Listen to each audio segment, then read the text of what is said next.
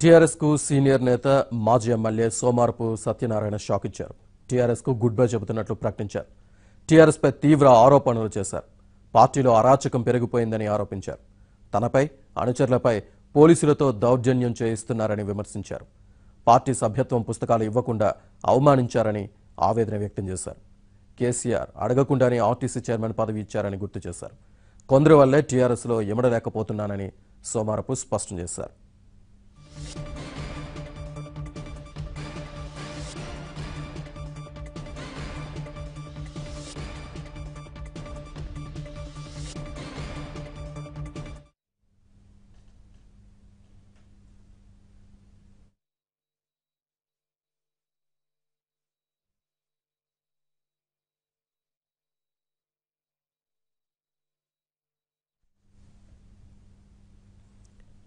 సోమారపు సత్యనారాయణ రాజీనామాకు సంబంధించిన మరింత సమాచారాన్ని మా తెలంగాణ బ్యూరో ఇన్ఛార్జ్ నవీన్ అందిస్తారు.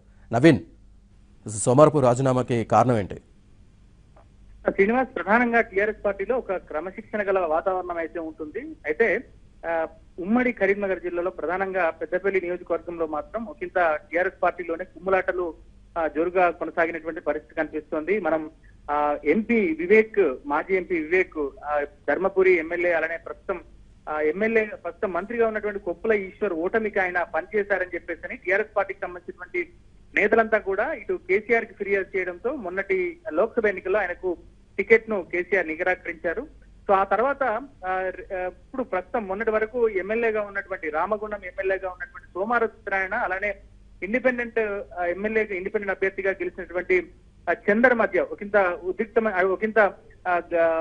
ఘర్షణపూరిత వాతావరణం అయితే మనకు కొనసాగుతూ వస్తోంది. ఎందుకంటే చందర్ గతంలో టీఆర్ఎస్ ఎమ్మెల్యేగా పోటీ చేసి ఓడిపోయారు. సో సోమారపు సత్యనారాయణ అయితే ఇటు రామగుండం నుంచి 2 సార్లు ఎమ్మెల్యేగా ఆయన పోటీ చేసి గెలుపొందినటువంటి పరిస్థితి కనిపిస్తుంది. అయితే మొన్నటి ఎన్నికల్లో ఆయనకు కేసీఆర్ టికెట్ ఇచ్చినప్పటికీ కూడా స్వల్ప ఓట్లతో చందర్ మీద ఓడిపోయారు. సో చందర్ ప్రస్తుతం ఆయన టీఆర్ఎస్ లో చేరారు.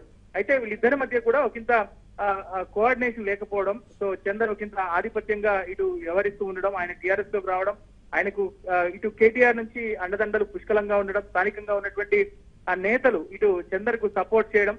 సో ఇటీవల కాలంలో ఇటు పార్టీ సభ్యత్వ నమోదుకు సంబంధించినటువంటి పుస్తకాల పంపిణీ విషయంలో ఇటు ఆయన్ని నెగ్లెక్ట్ చేయడంతో ఆయన ఇంత అసంతృప్తికి లోనై పార్టీకి రాజీనామా చేసినటువంటి పరిస్థితి కనిపిస్తుంది. Right, thank you very much Naveen.